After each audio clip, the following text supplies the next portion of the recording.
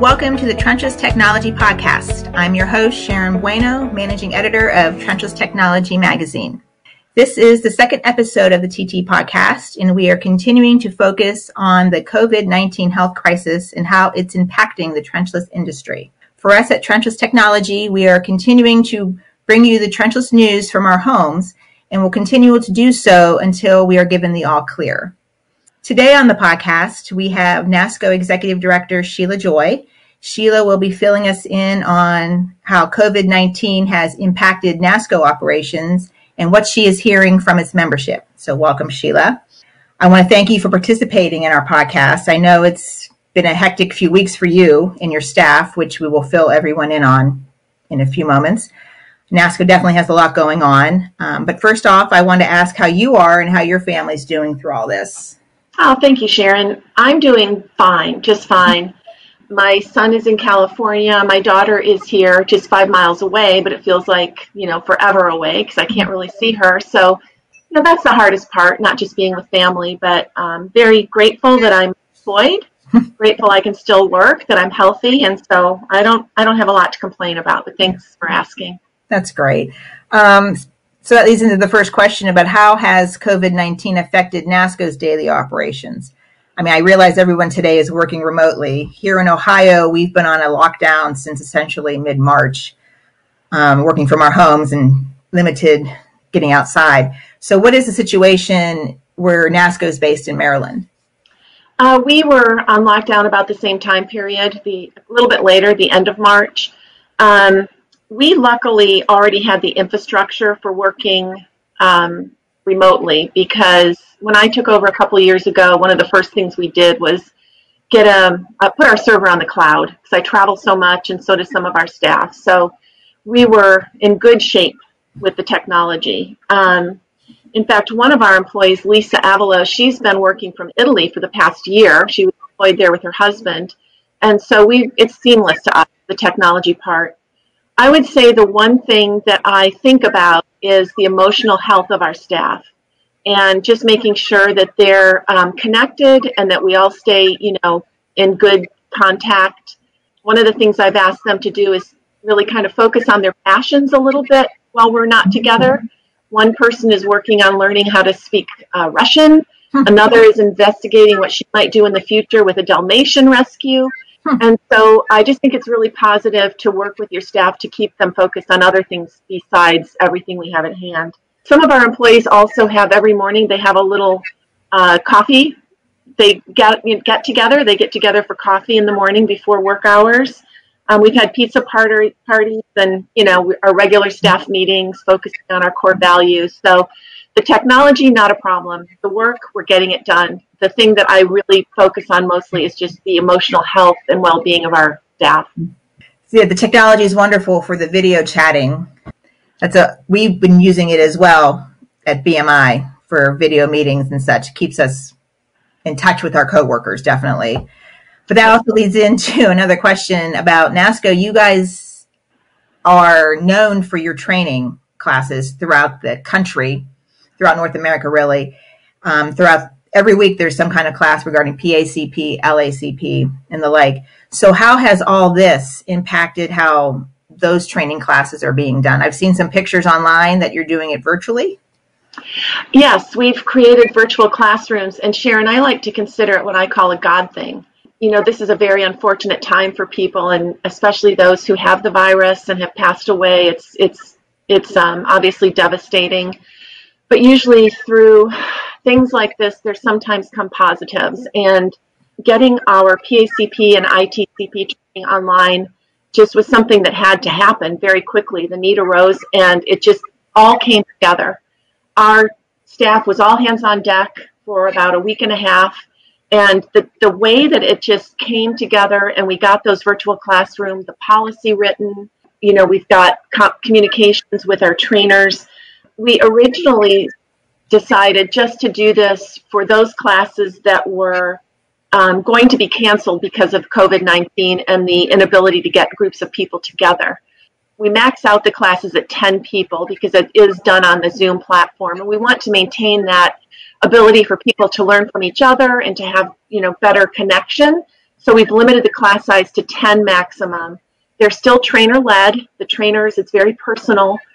But the beta test, for lack of a better way to describe it, has been so incredibly successful that we're now this week looking at how to extend both ITCP and PACP so that we can start creating new classes that were not impacted by COVID-19. So we see this as an extension of our learning.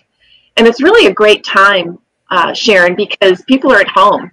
If they're thinking about getting PACP certified or ITCP certified, it's just a great time to make that happen. So it's working out wonderfully.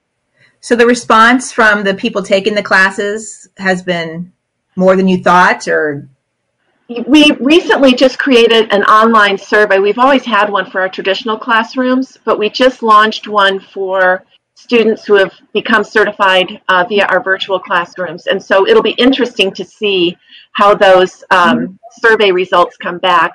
I personally have not had any complaints, nor has our staff. So I think we would have heard if there were significant problems, but I am anxious to see what the students think about it.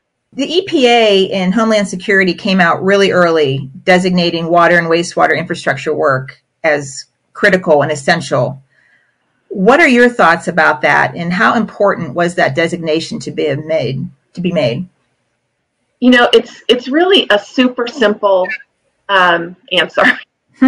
Everyone is being told to wash their hands repeatedly. You can't wash your hands without clean water, and you can't really be healthy if you can't dispose of that dirty water appropriately. So clearly that's a very important piece to this whole puzzle. But drilling down a little bit more to what our members do in terms of contractor community, that statement was very impactful because clearly the water and wastewater sector workers are essential. But that document and that letter from the EPA to the governors also identified the manufacturers and suppliers of equipment and materials needed as being essential. So NASSCO has a large percentage of members, maybe 15%, who fall within that category. So it also protects those companies and services to make sure that there's everything available to get the work done properly. So what are you hearing from your members about how COVID-19 has impacted them? What kind of questions are you fielding from them? I realize you had created a special web page for them, kind of like a COVID-19 resource page. So what are you hearing from them? To be quite honest, I probably had one or two inquiries, and that was very, very early on, about what they needed to know in terms of getting out there and still doing their contracting work and how we could support them. But luckily, we have two excellent resources, and I feel like we've done a pretty good job of pushing out information, which may explain why we're not getting a lot of incoming inquiries. But our legal counsel has really done a great job of keeping me informed of any labor employment type of issues or resources for companies and organizations to work with. The Families First Coronavirus Response Act being one of them. Coronavirus Aid, Relief, and Economic Security Act for employer payroll tax deferral. And those are two of the documents that are on our COVID-19 resource page. And then our government relations consultant, Steve Dye, he was actually quite instrumental, I believe, in getting that EPA letter put together based on his close connection and continual communication with the EPA.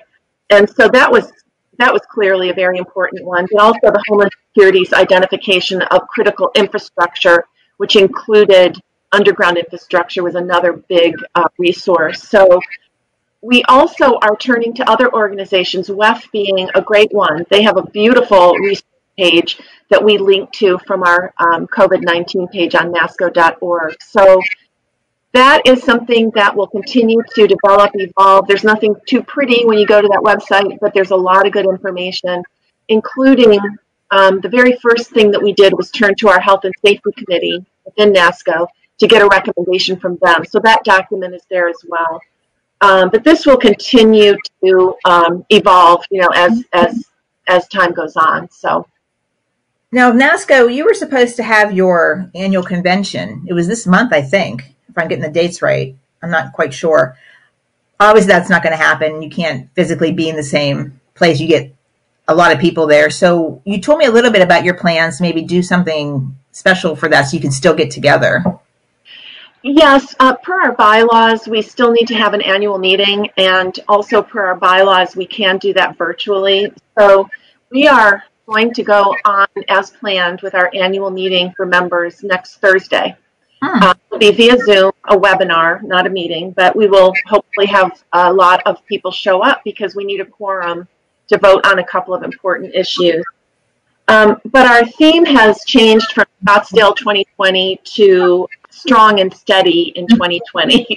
Yeah. And so one of the things that we're really focusing on is consistency, keeping things as normal as possible. You know, it's really hard. We talked about pushing out the meeting to maybe next fall. But to be quite honest, Sharon, I think the last thing that's going to come back for all of us are large groups of people. Mm-hmm. And so we are just, you know, kind of pausing any of our event planning, and we're staying the course, strong and steady. One of the things that we're doing is we have asked all of our committee chairs and co-chairs to maintain their current positions for another year. They do an awful lot of work with education, developing technical resources, and then, of course, advocacy. And that's the engine of NASSCO's accomplishments. And so to keep those leaders in place for another year and to really keep moving forward, we think is the best, you know, just to really dig in, keep moving and staying strong and staying steady, we think is the best approach. So, you know, we're just going to pause all the other events and really focus on how to keep our members supported consistently.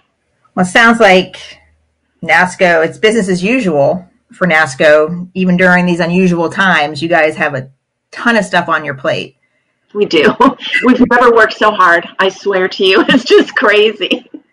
But it's all good. I want to thank Sheila for joining me on the podcast today. Until next time, I hope everyone stays safe and is well, and we'll be back soon. Thank you, Sharon. And I really hope through all of this, our industry continues to unify and stay strong and stay steady. And, you know, we see light, and I think it's going to be really beneficial for all of us. So thank you for this opportunity. I appreciate it. Thanks so much. Take care.